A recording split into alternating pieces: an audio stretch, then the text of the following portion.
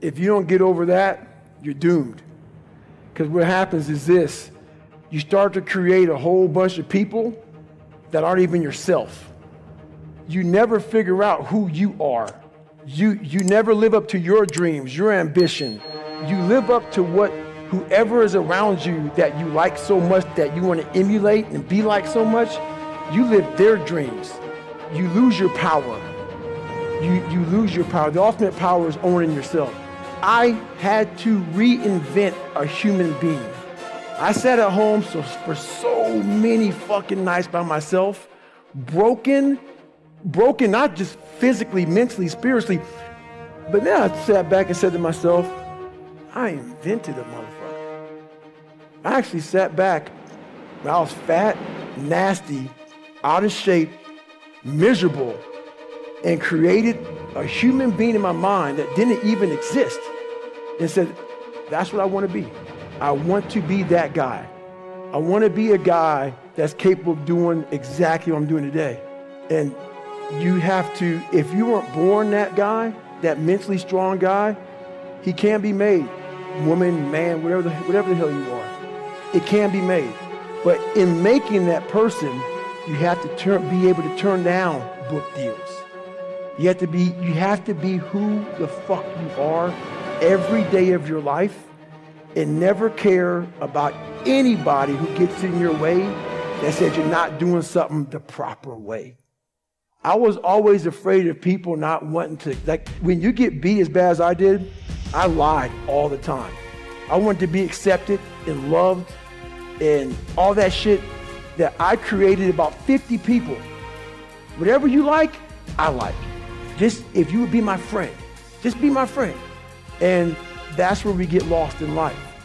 When I post about suffering, this whole new, kinder, gentler, soft-ass fucking world, they just fucking, oh God, this is horrible. We talking about, no. Suffering, if you know how to do it without making it out to be like, I'm not talking about you have to go through cancer.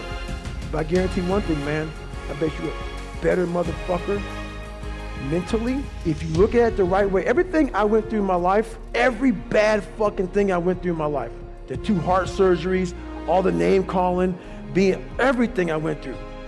If you learn how to flip that motherfucker on top of his head and say, hang on, there's so much power in this fucking thing. And if you look at life as it is a trial ground, a testing ground for where you need to belong, where you need to go. Suffering is a fact of life. And if you look at suffering the right way, it's a great tool to callous your mind. If you look at it as suffering, woe is me, this is bullshit, God, kicking rocks. If you look at it like, okay, motherfucker, you tested me now. I get it. Whenever I'm being like depressed, I go through depressed moments, I go, oh, hang on, I'm getting tested. So you have to be aware of all the signals and signs that are being given to you from the world. One of them is if you feel bad, you're being tested. How are you going to perform under that? And that's suffering is a part of life. It's very needed. It's the only place. I'll never forget when I was younger and I lived in a 7-month place and fucked up, everything was jacked up. I had a pair of jeans and I'll never forget this long to live. You know, first day of school, people go school shopping, right? Week out, 2 weeks out, maybe a month out. You didn't have any money to do that. So I had this pair of jeans that the inside of the pocket was green. The inside of the pocket was green. I wore them almost every fucking day. So what I did for the next year of school was I cut that pocket out so the green would show, so it was a new pair of jeans. All I wanted was money. All I wanted was a nice car, was a nice home. The second I got the fucking money to do it, I realized, bullshit. That's why I don't own a car, I don't own a place, I don't own shit. You will see me wearing the same fucking shit every fucking day. Nothing. What I realized is all I wanted in my life was look at that fucker in that accountability mirror and be proud of. And everything else went away. While you need money to be successful, you need money to live, you need money. Money does buy a form of happiness, because without it, you're fucking miserable. But once I realized it doesn't mean shit. It doesn't mean shit for me. While it helps you, it also hurts you to come from darkness, because why? It's easy for me to sit back and say, you know what? Poopy pants mentality. I want to sit back and let the world take care of me now. And that's what I'm talking about. Don't play sick too long.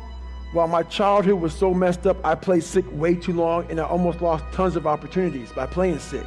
Because it feels good to play sick. My dad beat the fucking shit out of me, man. I couldn't read. I can't read. You know, when I was a junior in high school, I couldn't read. If you live that life, it feels good for people to, oh man, you know, that's just David, man. He's just not real smart. He had a bad life.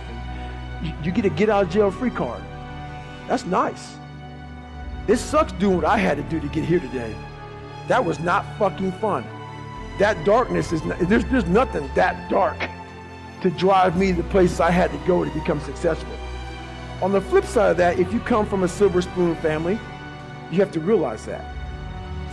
You have to realize, fuck, there's people out there like David Goggins who had nothing, fucking nothing. And I've had all this opportunity in front of me, and I'm a loser. I'm not shit. So what does that say about me? The conversations are very similar. You have all this opportunity, and you've gone nowhere with it. I'm at the bottom of the barrel, and it could take me a lot longer just to get where you're at. For the starting line, to be fair, there's a barrier in your brain. There's a barrier. You got to find out what kind of removes that barrier from your brain. My biggest barrier was my father. And once I removed that barrier, I was free to think. And once I felt good about myself, I was free to put action in. I never felt good about myself. I never felt good about myself. Whenever I would get somewhere, the demon would come back, put me right back in the cage. If you don't go back, like I'm a runner, left knee hurts.